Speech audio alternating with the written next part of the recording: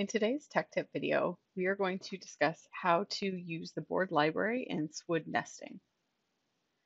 So I have my part here, and I'm going to go ahead and choose my nesting software. So I'm going to go to Tools, SWOOD CAM, and then I'm going to choose Nesting. So it asks me if I want to add the active documents to the nesting sources. Yes, I do. If you didn't choose this, you would just right-click on your source files and you would choose Add Source File, and then you would need to activate these. So you'll notice I have all of my parts in here, and if I minimize this, you can see these are the parts for nesting. Each part has a material associated to it. So this is oak, 19 millimeters. The dowel I'm not going to nest, but the front materials here, this is going to be white 19 millimeters. So I need to add these into my board library. So I need to add the sheet material and the sheet sizes into my boards library in order for me to nest these parts. These will show up as red until there's actually a board in here to nest them on. So what I need to do is I need to add the boards, and I'm going to open up my boards library in order to do this. So at the top of the menu here, you can see there's a section called Boards Library. I'm going to click on that, and it's going to open up my library. So you can see I have a whole bunch of different materials in here, but none of these are being used in the current nest. So I need to add that. There's a few buttons in the top left-hand corner. The first one is the option for new. So if I want to create a new sheet, there is the option of save, delete, and then the last one is extended properties of these boards. So another option I can choose is to right click on the boards, and you have the option of new or new folder. If you do want to group a set of boards into a folder, you can also create new folder. I'm going to choose new and just create my new board.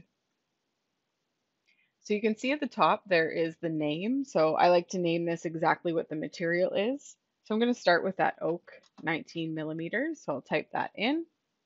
And what I'm going to do is I'm going to copy that, and I'm also going to place that into the materials here. So the materials is where it's going to read directly from the material in SWOOD Design or the material you're using in SolidWorks. So this needs to match exactly what the material name is so that it can read the exact material information. If you have a description here, you can also fill that out. So this is actually going to be a 4-foot by 8-foot sheet. So I'm going to type that in here so that I know that's what the sheet is. This is set up in millimeters here, so I'm going to fill out what 4 by 8 would be in millimeters, and then 1219, and the thickness is 19 millimeters, so I'll type in 19 millimeters. And then there's also a quantity section here. So how many of these sheets do I actually have? This is important to fill out because if you keep 0 in here, then the software is going to say, okay, you don't have any of those sheets, so we still can't use that board. So what I'm going to do is I'm going to fill out how many sheets I have in stock in my shop. And you can also fill out cost in here. So if you are creating reports inside of SWOOD, the cost is important to fill out because then you will have costing figures in your report. So again, we filled out the material already. There is a section here for your grain direction. So if you're horizontal or vertical grain direction, again, this is going to work with the grain direction that's placed on your part files. So if you know the grain direction of that sheet, you can fill that out here or choose none if you're not going to use that. There is the option of adding in laminates for these boards. So if you are using laminate, again, this is in SWOOD Design, you can add that in.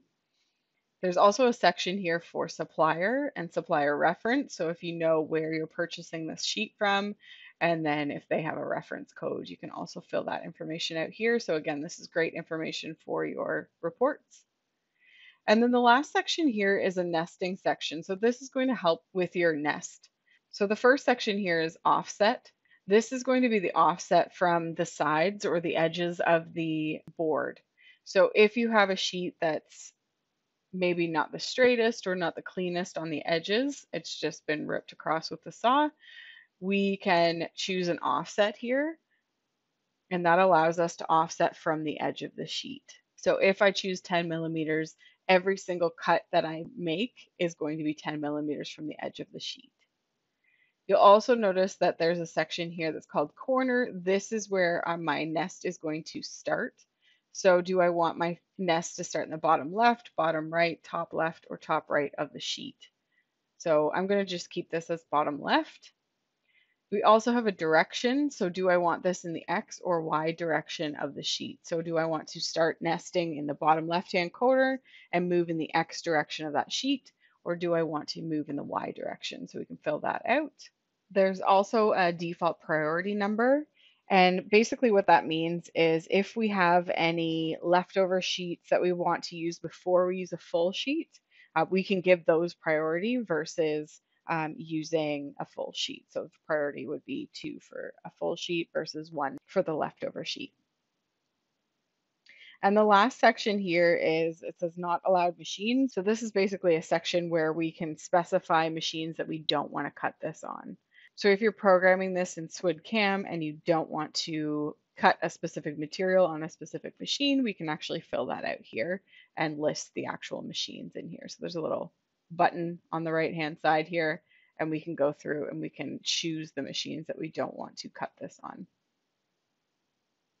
Once we have all of the information filled out for our material, we're going to go ahead and choose the green check mark. So this is going to say, do you want to save your boards library? Yes, I do. And you can see that inside my parts for nesting, I've now got multiple different parts here that we're using the oak 19 material, and they're now black instead of red. And you can also see if I use a little drop down beside boards, oak 19 is listed in here because it knows that these parts were using oak 19 and therefore they now have material in here to nest. So the other material that I want to add is that white 19. So I'm going to go ahead and do the exact same process. So I need to go into my boards library if I choose boards library here. And then again, I'm going to go to new. And I'm going to fill this out for white 19 millimeters. And again, make sure that this matches the material. So I'm going to copy that. And then I'm going to paste that into the material section here. So again, any descriptions, reference, again, I'm going to use the exact same size for this material. And then I'm going to choose the 19 millimeters as my thickness again. So make sure that we add a quantity in here. So maybe this one's 20 boards. And again, if you have a cost, whatever you're looking at there. So everything looks good for this material as well. So I'm going to go ahead and choose the OK button. I want to save my boards library. And now you can see I have both oak and white 19 millimeters in here. And all of my parts are now listed. So again, I'm not nesting the dowels. So those aren't going to be selected, but the rest of them are in here. So the next thing that I want to do is I'm going to press the rebuild button, and that will allow me to nest my parts on those sheets. There are a whole bunch of different nesting parameters, and we'll go over those in another video.